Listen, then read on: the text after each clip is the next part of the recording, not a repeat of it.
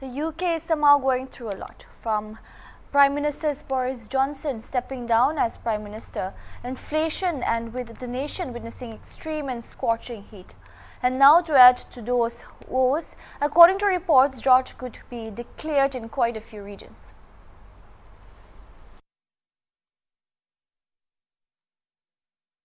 With all the woes that the United Kingdom is facing, the nation is staring at another catastrophe: drought.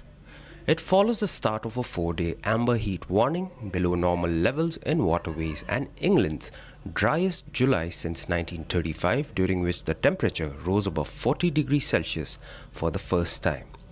The news comes after areas of southern and eastern England recorded less than 10% of average July rainfall, while for England as a whole it was the driest since 1935. The situation has continued into August, with southeast England receiving no rainfall so far this month.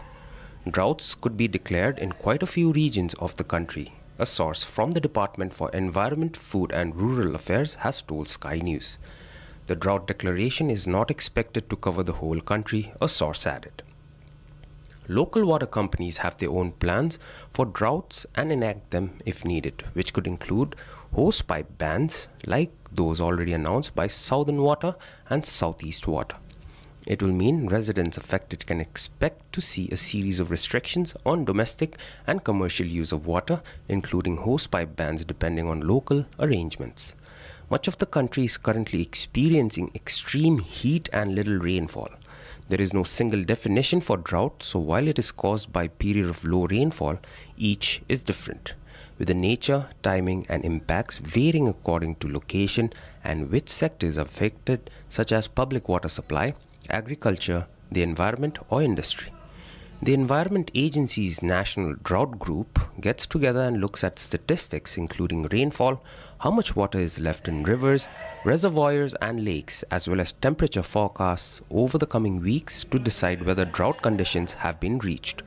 No specific targets need to be reached. The NDG just decide whether all these factors together constitute a drought, and they can give an indication of how severe and long-lasting it will be.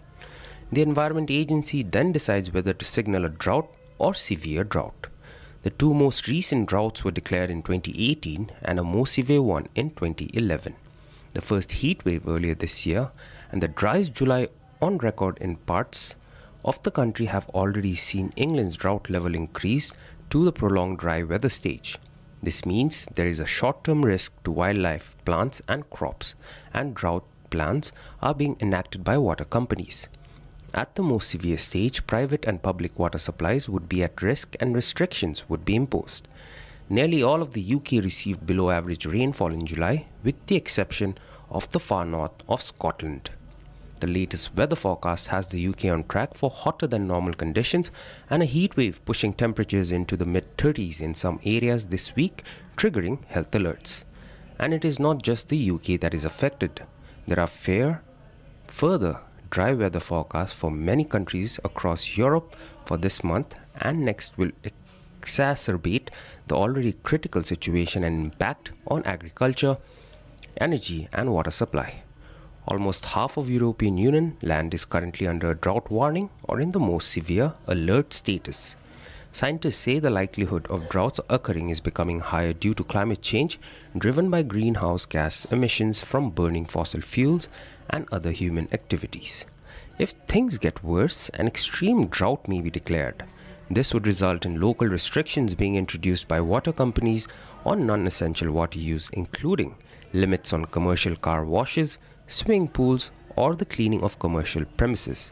If conditions worsen further still, water companies may need to ask the government for an emergency drought order to allow them to ration water supplies to homes and businesses at certain times of day, or to ask customers to access water from standpipes or mobile water tanks.